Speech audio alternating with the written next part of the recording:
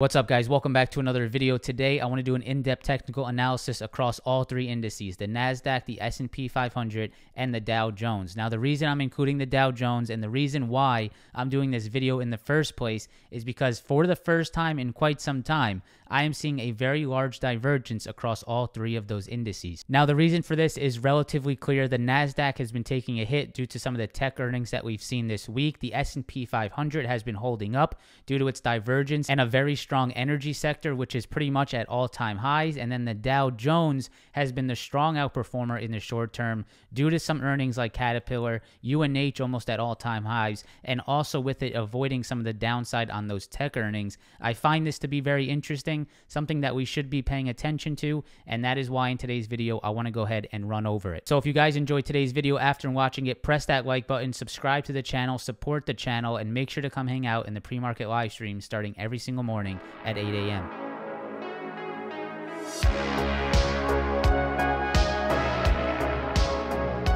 So guys, to start this analysis, I want to start on the weekly chart and really zoom out and look at all three indices, the NASDAQ, the S&P, and the Dow, and get a good idea of where we're sitting when we zoom out and get the whole picture here. So here is the weekly chart on the NASDAQ. The red line that's running across your screen is the 200 SMA on the weekly chart. And this line has been pretty influential, and it has been pretty interesting to see how we've been reacting around it on all three indices, and I will show you that here today. The next line that I have on your screen, the white line that's running across, is the pre-COVID highs. This has been a pretty interesting level. When we go to the Dow Jones, you will see that this is where the Dow Jones held. And when we look at the NASDAQ and ES, we will see that we have not yet retraced to that pre-COVID high. So I think this is an interesting level. And then that 200 SMA on the weekly chart, when we really zoom out, are some interesting levels to get at least a picture of in the near term. So here on the NASDAQ, guys, we can see that the 200 SMA has not been broken for probably about 10 years. Back here is 2015, so that's about 7 years. But if we continue to look back, you can see that we really have never broken since 2013 that 200 SMA. The last time we even got close to it was on the COVID drop right here. When we dropped here off COVID, we came right back to that 200 SMA on the weekly chart, and that is where that rally was originated, off that 200 SMA on the weekly. Now, you can see we find ourselves once again at the 200 SMA on the weekly chart. So it may beg a question, is this where the market tries to at least find some hold? We can sort of say that over the last few weeks, we have seen some consolidation around this 200 SMA. So I'm not, here in today's video to make any bold claims to say that we're going to hold this level, but I want to make sure people are aware of it, right? If you watch my channel, I want to do analysis for you, share it with YouTube, share it with the subscribers, let you know that this is where we're sitting right now, that 200 SMA on the weekly chart on the NASDAQ.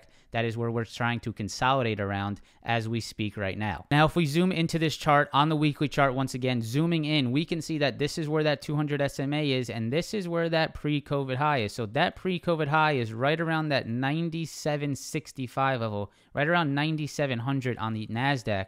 We have not come back to that level. So do we need to come back to that level? When you see the Dow Jones, maybe you believe that you do need to come back to that level, because this is where the Dow Jones has bounced off of in the short term. It's found some pretty strong support on the Dow off that pre-COVID level. So this is an interesting level to make sure you have on your charts to get a good idea of.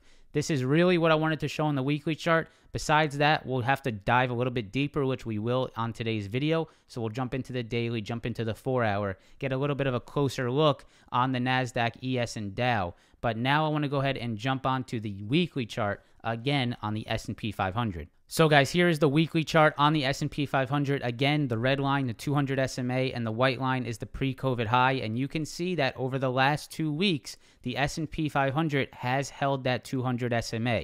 I will zoom in just a second to get a closer look at that. I also want to point out that pre-COVID high, which is around 3,400 on the S&P 500. We have not yet tested that level, right? That level is still untested around that 3,400. So do we need to come back to that pre-COVID high? Do we have to give up this crazy run-up that we saw in 2021? Possibly. But if we go ahead and zoom in here on the weekly chart, I can show you that right here, we are starting to hold that 200 SMA on the weekly chart. You can see over the last 3 to 4 weeks, we have held it. We have tried to bounce off of it. And then last week, we got a nice push off of it. And here we are this week, a little bit of green this week so far. But you can see that 200 SMA, it held right there, and that is definitely a level that I want you guys to be watching out for, that 200 SMA on the weekly, which is right around 3,600 as of now. So the next one, probably the most interesting one here, is the Dow Jones. Now the Dow Jones, you can see over the last 3 weeks have been green, and since its low here about 3 weeks ago, the Dow has ran about 13% to the upside. And you can see that if we zoom into this point, right, we'll zoom into the last few weeks, scale this up a little bit, we can take a look at where the Dow pulled back to and where it was holding. So this was your pre-COVID high on the Dow. This was around 29,500.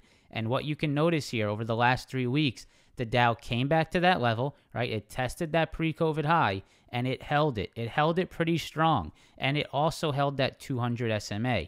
So again, has to beg the question, right? Does the S&P and NASDAQ have to come down to that pre-COVID high? Is that where we need the market to come down to on the tech sector and maybe on the S&P as well before we find a bounce?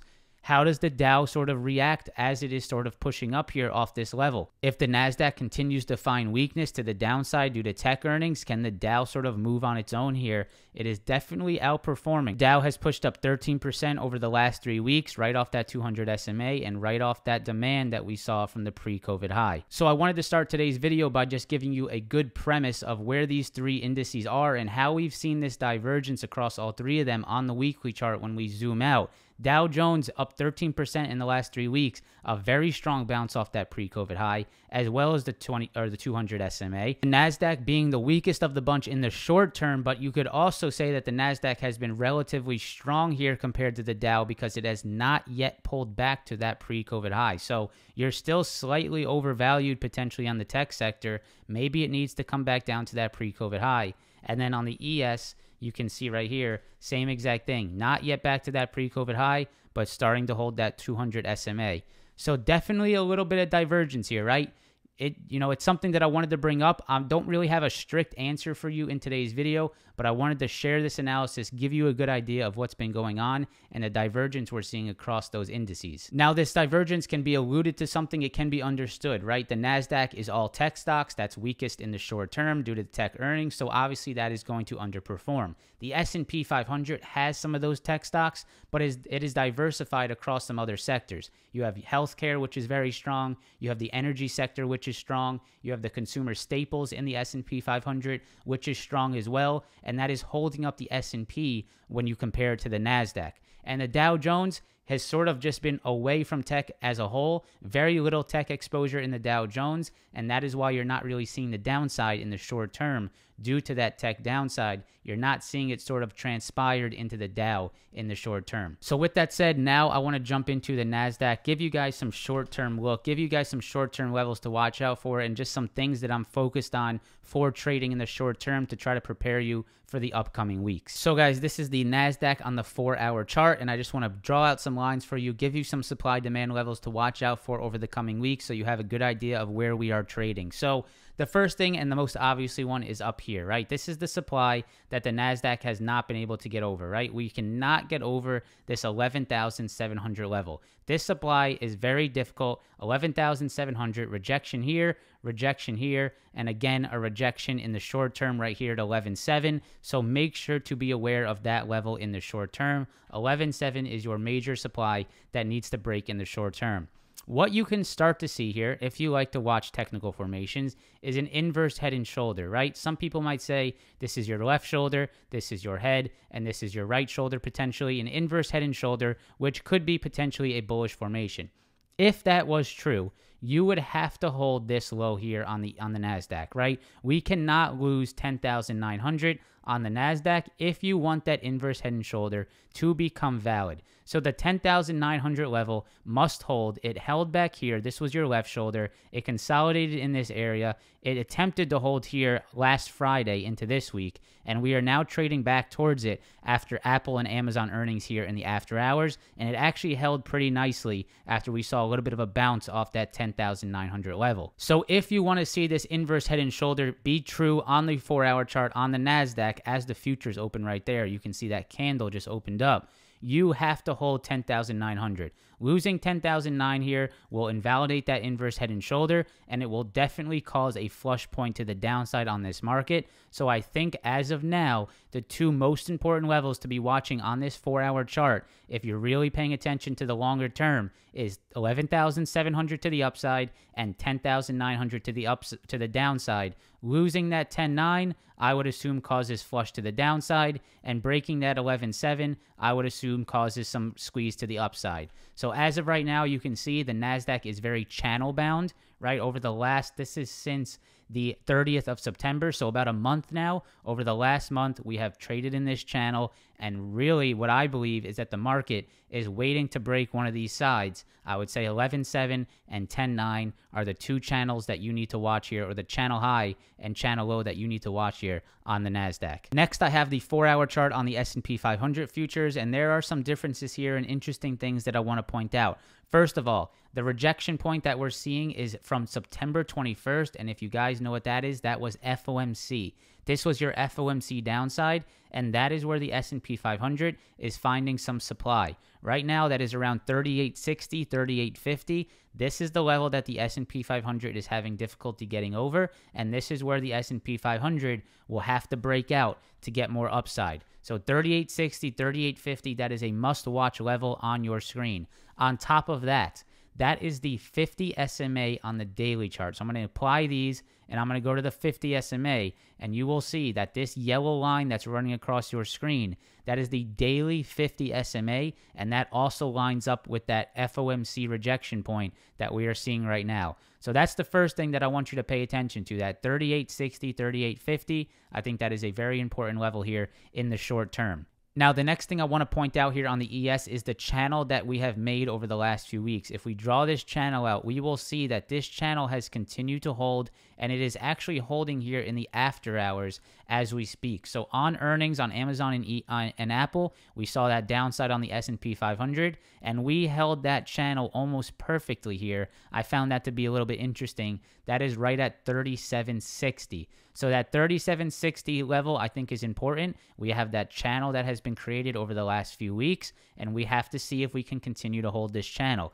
If we break this channel, I would assume downside. If we get a push, and we get a push through this 38.60, maybe there's a move back to the channel high before another rejection, right? So keep an eye on this channel on the 4-hour. See if the ES wants to continue to trade in this channel. It has been trading in this channel since the 13th of October. The last thing I want to point out here, guys, is just that extreme channel low that has to hold here on the ES. I think that's right around this 35.75, 35.80. We can see that we bottomed here back on the 2nd of October. We bottomed again here, right here on the 11th of October. We bottomed there again on the 14th of October. So to me, it looks like that is the extreme channel low. If we were to break this channel here, this uptrending channel, I think you probably could see that move down to that channel low, right? And that must hold. If we break this low, downside continuation, right? Same thing as we were talking about on the NASDAQ. We have our channel that has been formed.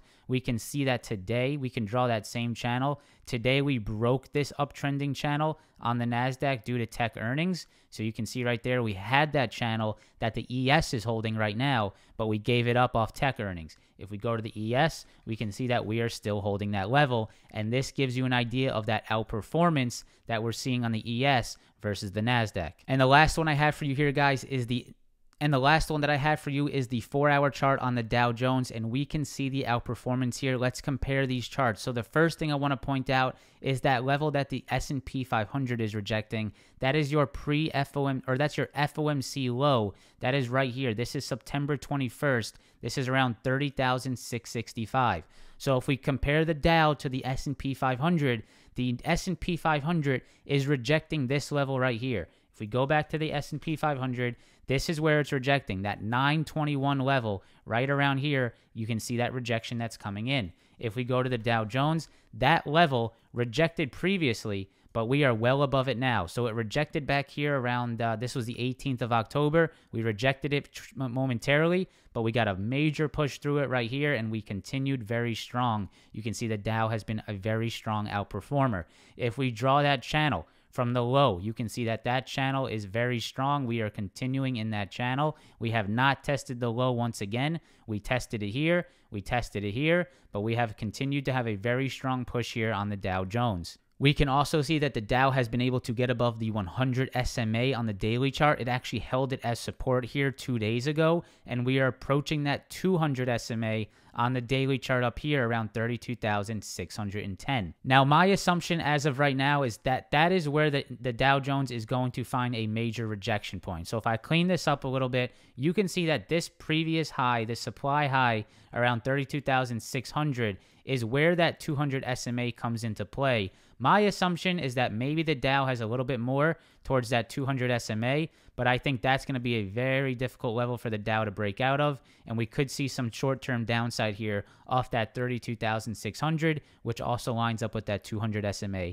on the Dow. So guys, to end today's video, I just want to give you a very interesting graphic. You can see here on your screen, the white candles is the NASDAQ futures, and the red and green candles is the Dow Jones. Look at the divergence that we have seen over the last 2 weeks. You can see on the left side of your screen, they are pretty much identical, right? Dow Jones, NASDAQ, almost identical. And then over the last 2 weeks, look at the divergence that we are starting to see. Look at where that potential growth is coming from in the Dow Jones. Interesting, right? Wanted to get this point across. I hope you guys enjoyed today's video.